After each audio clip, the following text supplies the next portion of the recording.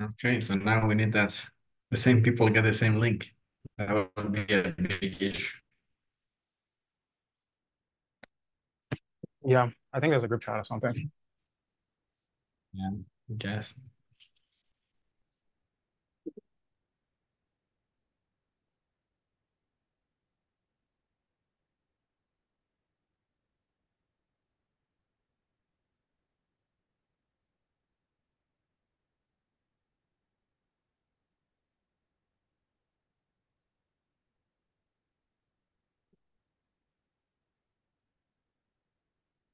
I don't have I think I have a couple of Mumbai of Matic because I just noticed that Poly is not working. That's like an issue right now. Ooh, Yeah, oh, I don't know why. so you want to switch to Matic? Yeah, I think I have. Oh, I found Sepolia now. It must work now. Okay, no, I think it Nice. will. Now it's in chain list, but it was not when I was there. It was not there. Ah, okay, so then it's fine. Oh yeah, now it's working.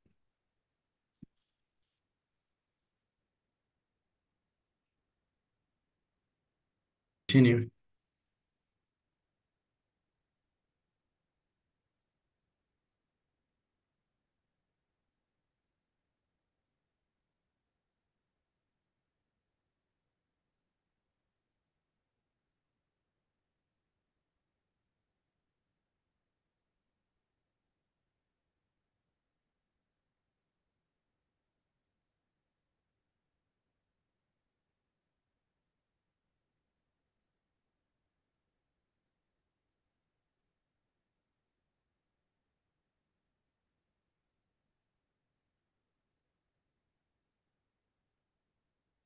I think we should just continue now. Yeah, it's recorded, so I guess everyone can just like make reference to it Yeah, later. yeah, that's true. Um, okay, this is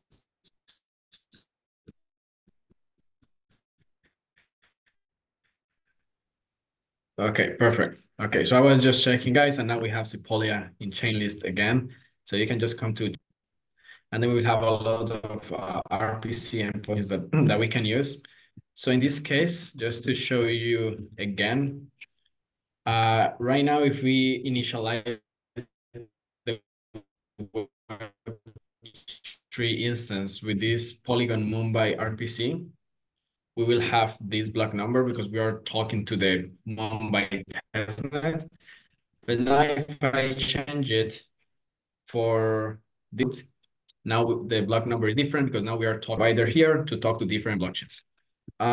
This was only like for testing. So now to deploy a smart contract, I have that in the slides here. So we'll need two things. One is the API, one is the bytecode. To get this API and the bytecode, with the compiler, we are going to see API and bytecode. So basically, Remix ID is compiling your smart contract, and then you can just copy paste the API and the bytecode from there. So let's just copy the API. So I will just create this API.json, and then I will just paste the API. This is kind of like a interface that we will need for JavaScript to be able to interact with the contract. And then the bytecode, let's just have bytecode.json. Then we copy the bytecode from here. And then we just put it here. We need to put this with the quotation marks. And it must start with 0x because all the values in the blockchain are hexadecimal. Now we have the API, we have the bytecode. So now we are able to deploy the contract. So we need to import API bytecode and Web3 module. So we just have const API require API.json and const bytecode require bytecode.json. Perfect. Let's just check that we are importing that correctly. Bytecode. Yeah, so we imported. Perfect. Okay, so now what we need to do to deploy a smart contract, I have that in the slides here.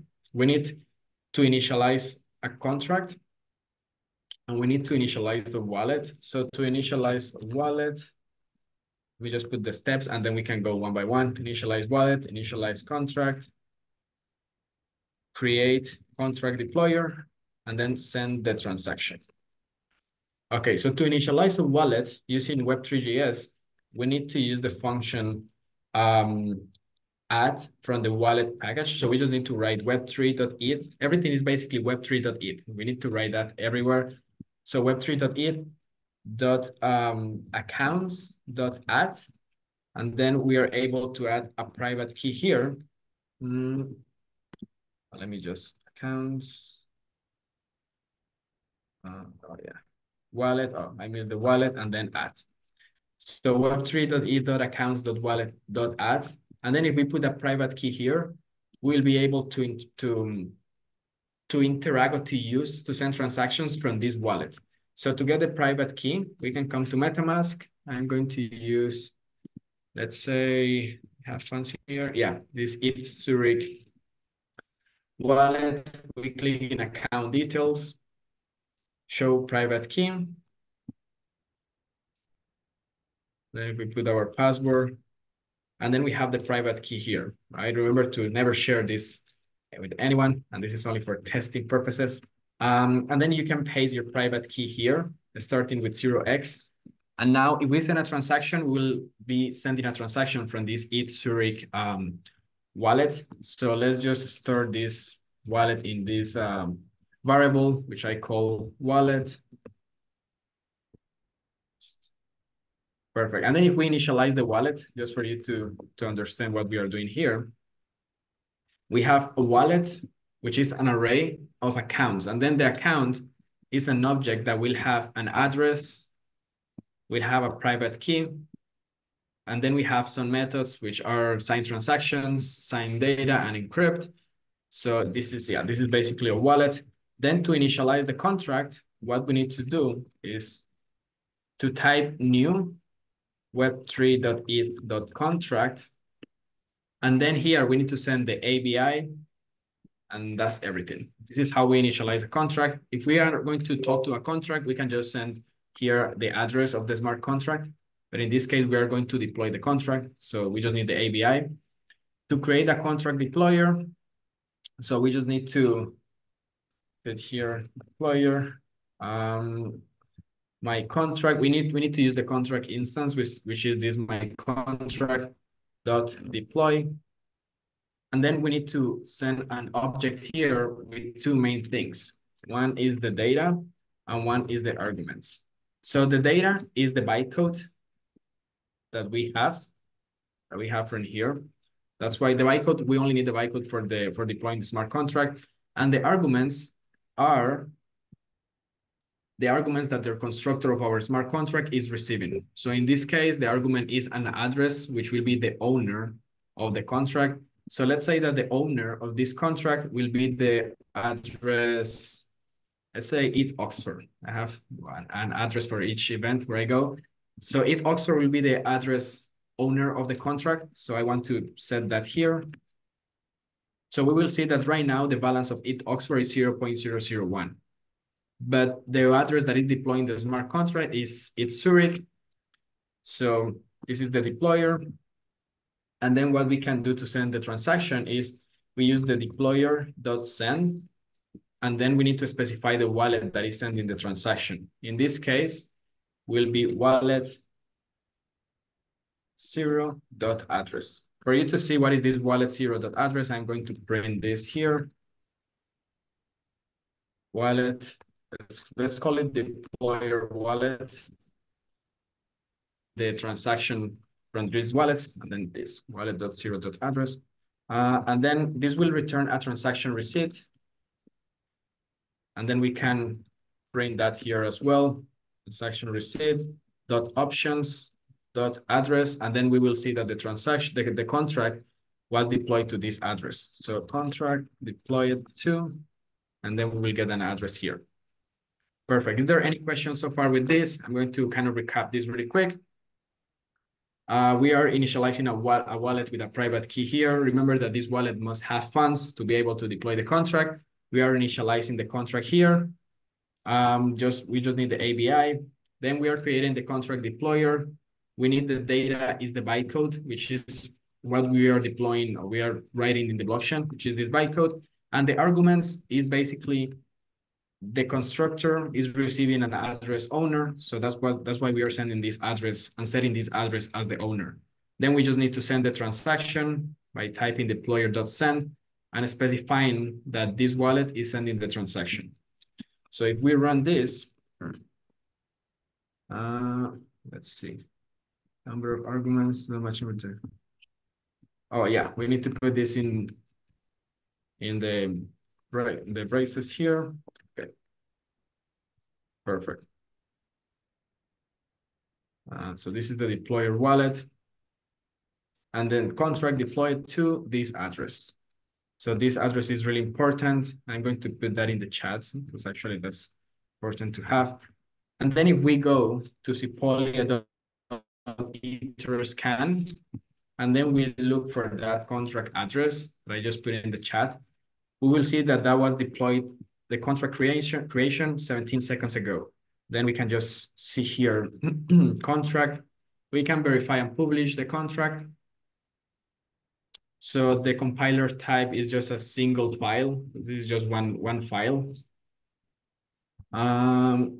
Compiler version 0.8.0. And then the license is MIT. Perfect. So we just need to select these things, continue. We'll need to copy paste here the Solidity code. So I will just select everything. I will paste it here. I'm not a robot.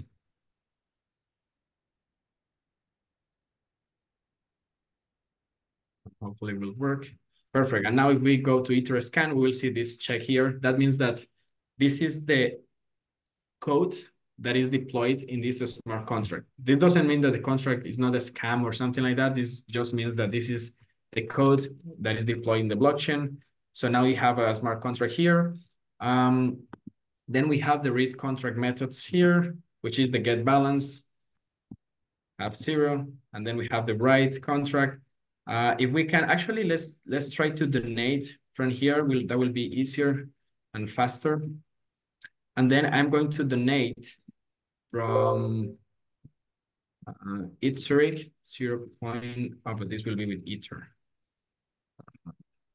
To Ether, we just sent. Oh, actually, I will send it from this one. I will connect my wallet here. I will use this.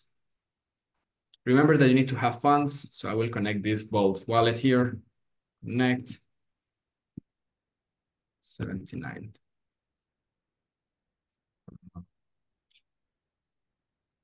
So I'm interacting with the smart contract using iter scan. Let's see, that's 90. Yeah, so this E90 here is the same wallet here. I'm going to donate like 5 ether. Then you can see the MetaMask pop up here. Confirm. So this is like interacting with the smart contract right now. Then let's just wait like a few seconds and we will see here the transaction.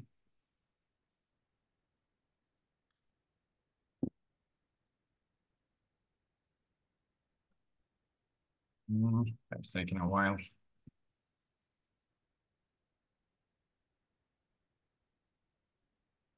Okay, let's just try to do this. Okay, meanwhile, what I'm going to do is to create a React app, because that's the most important part of the day, by running npx create React app. And let's say coffee app. Let's call it like that, coffee app. Okay, then this will create our new React app. Okay, and now we have here that we called the method donate in the smart contract 41 seconds ago from this wallet. And then if we come to the contract and we go to read contract, we will see that the balance is now 5 ether. You can also see that here, because now we donate 5 ether to the smart contract.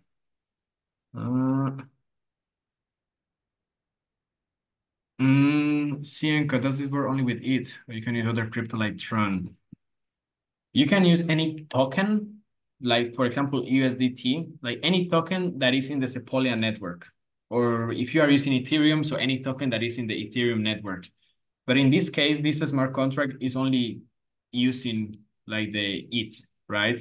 I think Tron, I don't know how you can develop smart contracts in Tron, but I don't think Tron is EVM compatible. So I don't know how that would work with Tron. But I'm sure that there is a Tron token in the Ethereum network. Okay, so this React app is taking a while. What I'm going to do is to create a script to get the balance of the smart contract. So using Web3.js. So basically what we need to have is importing the Web3 module once again. Then we also need to import the ABI. And then we just need to initialize the contract and call the contract. So I will just create a function here, which is this. It's here. Okay. So to do this, what we need to do is to initialize the contract. So let's call it my contract. New web3.eth. Oh, I forgot the provider. This will be the provider. Remember that this is in Sepolia. So we just need web3.eth contract. And then we need the ABI. And we also need the contract address because now we are talking to this specific contract. And then what we can do is to call the contract by type, because this is the function that we are calling in the smart contract dot call. And then this will return the value. And we are going to put this here in this address, in this variable balance. And this is balance. Okay, now let's run this. Now let's get balance. And then you can see that the balance is 5 ether. Okay, this React app is creating, it's taking a while. But I want to show you the front end part. Okay, so we have city coffee app. Okay, so now let's come here. Okay, so basically we have a React app. We just run, I think it's npm start. If we run the npm start, we're going to see the basic React app. I'm going to remove all these things that we don't need to use. So the only thing that we are going to touch is the app.js. So I'm going to remove all these things to make it like more readable. Perfect. We just have this. Let's remove this. Okay, so we just have this background, this gray background. And what we are going to do now, we are is to install the Web3.js library by typing npm install Web3. Then Web3, okay, that will while we are going to create three main functions, which one is to connect MetaMask, and then let's say one to withdraw. Yeah. Okay, so let's create this real quick. Draw. And then the same here. Be connect. One will be connect. Then we have get balance. And then with the last one will be withdraw. So let's see what we have here. Oh, is this right? Oh yeah, I have it here. Put it in the wrong. Yeah. Okay, so we have three buttons. One is connect, get balance, and withdraw. So when we click in connect, this connect button will call this connect function. So to do this, we can do this. We can just do this. So that means that every time that we click in connect, let's just try calling connect function. And then let's try this. If every time that we click in connect, let's just see here. If I click in connect, oh, I have an error. I click. Oh yeah, so I make a mistake here. It's without the parentheses. So if I click in connect, you're calling the connect function in the console. Perfect. So that means that it's working. And then we are going to do the same here for the other ones. And here. But then get balance and then withdraw. Perfect. So now this is a really aha moment that you will learn right now. What we need to do to connect to MetaMask is just basically two lines of code. The first line of code will be to initialize the provider of Web3. Let me just create this here. Cons at Web3 contract. Voila. So what I'm going to do is to create the Web3 instance. VC provider, we just need to type window.ethereum. So that's the first thing. The provider, this is called injected provider. So we initialize the provider with a window.ethereum provider, and then we need to request accounts. And to request accounts, you can also put the accounts here. And then accounts equal to web3.eth.request accounts. And then this is a wait. Perfect. And then let's see what happened. And then I will print the accounts in the console as well. Perfect. So remember, initialize the provider using window.ethereum. Then we just type web3.eth.request accounts. And this is the function that will pop up MetaMask. And then we will see which accounts are connected. So let me open the terminal. Then if we click in connect, we will see that, oh, okay, because I was already connected, but let me just disconnect my accounts.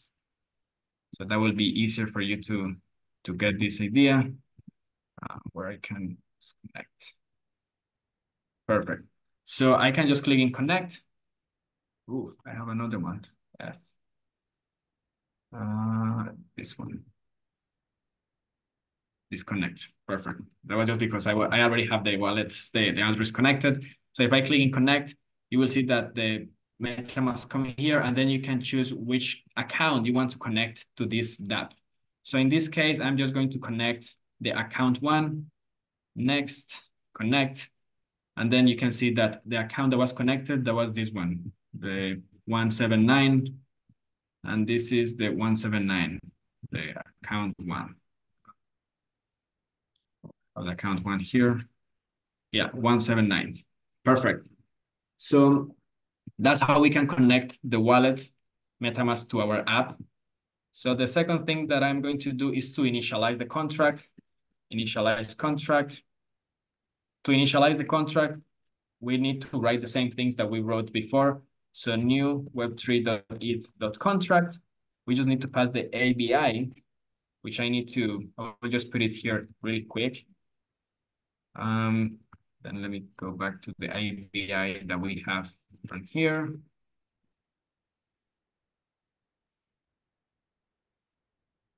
ABI, and then the contract address that we already have here as well, because we are talking to this smart contract. Okay, then we have this. And then let's see if this is initializing the contract properly. Contract. Let's just print that in the console. Let's see if we get any error.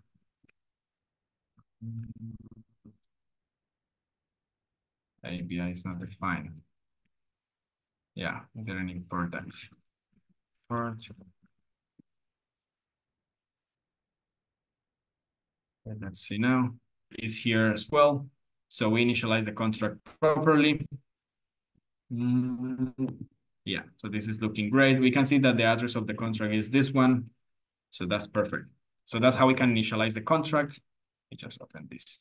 Yeah, so this is how we request the accounts to connect the accounts, and this is how we initialize the contract. Okay, perfect. So now to get the balance of the contract, I'm just going to use the same contract object here. First, I'm going to call the connect function. And then we can use contract.methods.getBalance, which is the function that we are calling .call. And then this will return the current balance.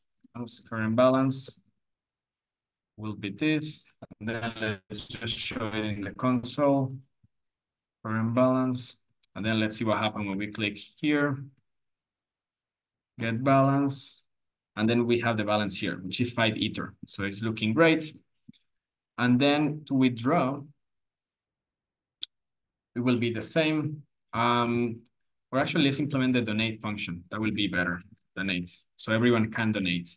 And then to withdraw, you can withdraw like using the Etherscan methods, or yeah, interacting directly with the contract. But we don't have time to put that function as well. But then to donate, what we need to do is same thing here. Let's call the connect first. Then what we need to do after that is to send the transaction by typing contract.methods.donate, which is the function that we are calling .send from accounts. Yeah, accounts.0. Yeah, because this accounts is basically an array with the accounts that you connect. So we are sending the transaction from these accounts, and we need to specify the value here. So the value, let's say that it can be one way, just to make it easier. And then we can have const transaction receipt. Console.log, transaction received, transaction hash. Okay, so then let's try this donate function. Let's see if that works. Let's see if this works. When I click in donate, MetaMask pop up right now. So just confirm. Contract will have 5.0000001 like Ether. Let's see. Yeah. So as you can see now, we just send one way to this smart contract using the, we click here in get balance, we'll see that we have one way that we send here. Okay, perfect. So that's basically how we can create the dApp here. With this, every button is doing a different thing. If you want to make it a little bit better, what we can do is just to create these use states. I'm not really into this. I don't remember how this works. Let me just check. Const, let's say balance, set balance, use state. Yeah. 0, 0. So I'm just going to put kind of that in the front end, and then the same with the wallet. Set wallet. Just for you to have like a more visual like interface instead of just using the console. So let's have this here, and let's put wallet here, wallet. And then the same balance. So do you remember that this is the balance of the smart contract? And then we are going to set the balance when we call the get balance function. We are going to set balance using the current balance that we have here. And then when we connect the wallet, we are going to set wallet using these accounts 0. So now let's try this again. So if I click in connect, we are connecting to this wallet. And then if I click in get balance, oh, this must be a string. Yeah. So let's just put a string here. String. Yeah. And then let's see again. Connect, get balance, and then we have these 5. Perfect. So I think this is kind of clear so far. Maybe we went a little bit quick, but you will be able to check the recording and you can see the code as well. We also have the repository. We are going to share the repo, so you will be able to see this as well. But this is basically how we can create the functions to interact with the different functions of the smart contract, how we can show the balance in the front end, how we request accounts, which is really important to initialize the contract to interact with any smart contract. And now what we are going to do is that Inca will show you how we can deploy this into FLEEK. So with the link, you will be able to actually have this dApp working somewhere like online. So yeah, I will just pass it into you, Inca. And yeah, thank you so much, guys, for everything. If you need something, you can text me on LinkedIn, Twitter, Telegram, Santiago DevRel. And yeah, I will be really happy to help you. I'll guide you through whatever that you need. So yeah, the floor is yours, Inca. Awesome. Great work, Santiago. That was an in-depth session. Thank you for going over how to build the Coffee smart contract and the front end as well. Just, real quick, if you could, can you push the front end you just built on GitHub and drop the link so I can clone that and we can have that as the one I'll make reference to while I prepare my slides and just like show it up. We have 8 minutes, so I'm hoping I'm able to do this in 8 minutes so we do not need to like set up another Zoom meeting. But I'm sure I can do that in time. Yeah, that's true. Let me if I can push it on time. That would Yeah, I'm sure be you can. I'm sure you can. Oh, okay, awesome. I'm going to share my screen and then, introduce myself and let you know what I'm about in a second.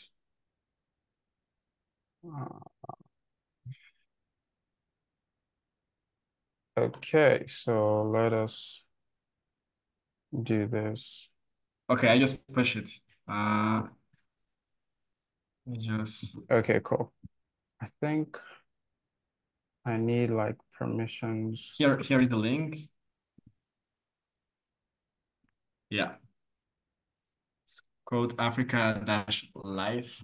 Sweet. All right, Yeah. so I'm going to clone that. Okay, okay, I may need to reboot my Zoom, so I'll be kicked out and join back in real quick Okay. because I just enabled some permissions.